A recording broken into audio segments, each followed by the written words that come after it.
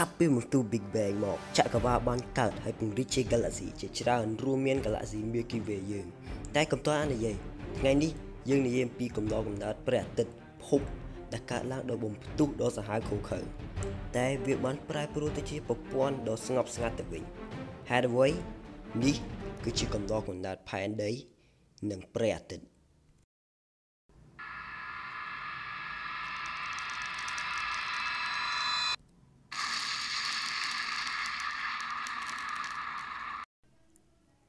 តាមទ្រឹស្ដីនៃវេលាតាំងពី 5000 លានឆ្នាំមុន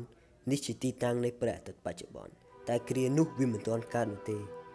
នេះគ្រាន់ជានៃវេលាមួយប៉ុណ្ណោះនៃវេលាគឺជាឧស្ម័នដែលមានផ្ទុកដោយឧស្ម័នអ៊ីដ្រូសែននិងអ៊ីលយ៉ូមជាច្រើនដែលជាប្រយោជន៍សម្រាប់ថាមពលនុយក្លេអ៊ែរសម្រាប់ព្រះអាទិត្យក៏កើតបន្ទាប់មកក្នុងនោះមានតារាដ៏បុរាណមួយបានផ្ទុះហើយបានក្លាយទៅជា Supernova បើវាមិនផ្ទុះទេក៏គ្មានប្រព័ន្ធព្រះអាទិត្យយើងដែរការបំផ្ទុះនេះធ្វើឲ្យនេប៊ូឡារលំនិងបំរួងចូលគ្នាជាច្រើនពាន់ឆ្នាំទៀតវាបានបង្កជាថាសហើយរងចាំការចាប់ផ្ដើមនៃប្រព័ន្ធមួយដ៏ថ្មីតែហេតុអ្វីបានជាវាខ្លាចជាថាសមួយដ៏សំប៉ែតដោយសារទំនាញនិងជ្រុងត្រឹមត្រូវធ្វើឲ្យវាសំប៉ែតហើយទើបជាមូលហេតុដែលប្រព័ន្ធព្រះអាទិត្យយើងមានរាងសំប៉ែត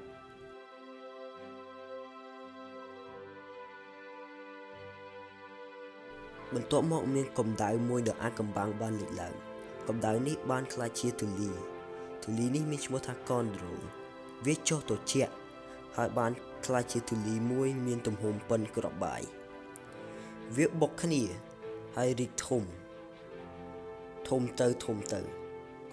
ខ្ពស់ទៅហើយបានក្លាយទៅជាភ្នំបន្ទាប់មកបានក្លាយទៅជាភពវិលជុំវិញប្រព័ន្ធព្រះអាទិត្យយើងនេះ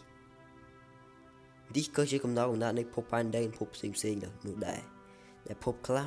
កើតឡើងពីឧស្ម័នព្រះអាទិត្យយើងវិញត្រូវបានអេលីយ៉ូមនិងអ៊ីដ្រូសែនលាយចូលគ្នាហើយបានផ្ទុះភាយចេញនៅធូលីនិងឧស្ម័នផ្សេងចេញទៅខាងចុងនៃប្រព័ន្ធព្រះអាទិត្យ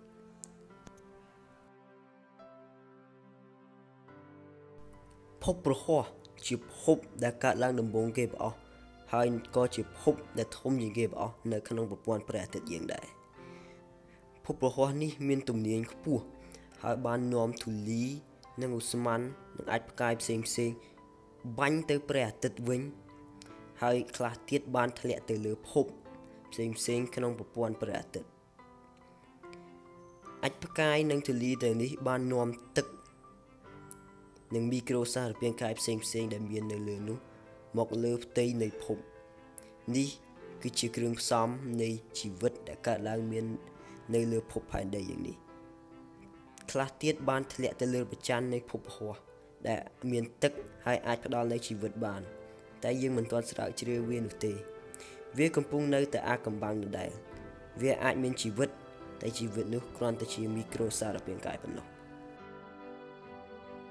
និយាយពីភពផែនដីយើងវិញមានវត្ថុដ៏ចម្លែកមួយហៅថាទា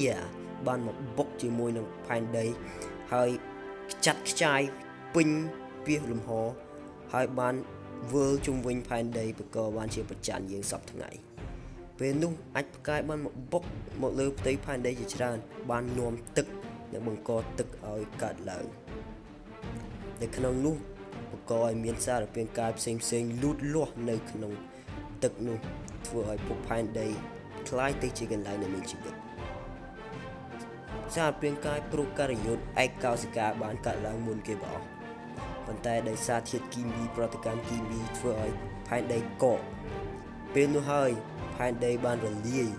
ហើយបាននាំយកអុកស៊ីហ្សែនមកនៅក្នុងបរិយាកាស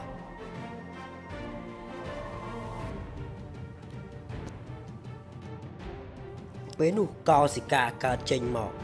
ធ្វើឲ្យមានដំណាំផ្សេងលូតលាស់នៅក្នុងទឹកអ្វីទាំងអស់សិតតែកើតឡើងនៅក្នុងទឹកហើយមានសត្វចម្លែកដែលយើងមិនស្គាល់សពថ្ងៃនេះទេពេលនោះហើយរុក្ខជាតិបានដុះនៅលើដីបង្កបានជាព្រៃដំបូងគេបំផុតដែលមាននៅលើភពផែនដីយើងនេះតែពេលនោះផែនដីមានរយៈពេលតែ22ម៉ោងប៉ុណ្ណោះហើយ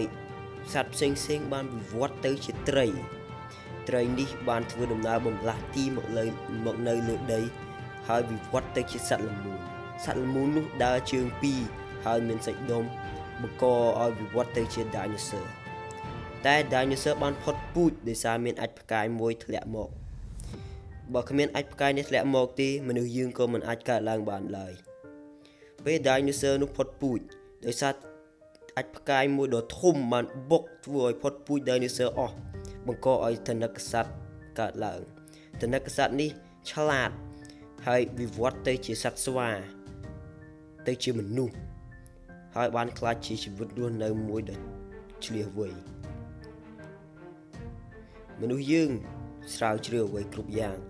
ចេះតែធ្វើអ្វីគ្រប់យ៉ាងអភិវឌ្ឍភពផែនដីនេះឲ្យខ្លាចទៅជាជីវិតមួយដ៏ពូកែហើយខ្លាចជាជីវិតមួយដ៏អស្ចារ្យបំផុតនៅលើភពផែនដីនេះហើយការអភិវឌ្ឍនេះធ្វើឲ្យមានទីក្រុងធ្វើឲ្យមានផាសុកភាពផ្សេងការជីកយករ៉ែតូចក្រយានយន្តផ្សេងហើយខ្ញុំនិងអ្នកសូមចុច like និង subscribe channel ខ្ញុំមកហើយសូមកុំភ្លេចចុចកណ្ដឹង notification ដើម្បីឲ្យដឹងថាពេលណាខ្ញុំ upload វីដេអូថ្មីសូមអរគុណ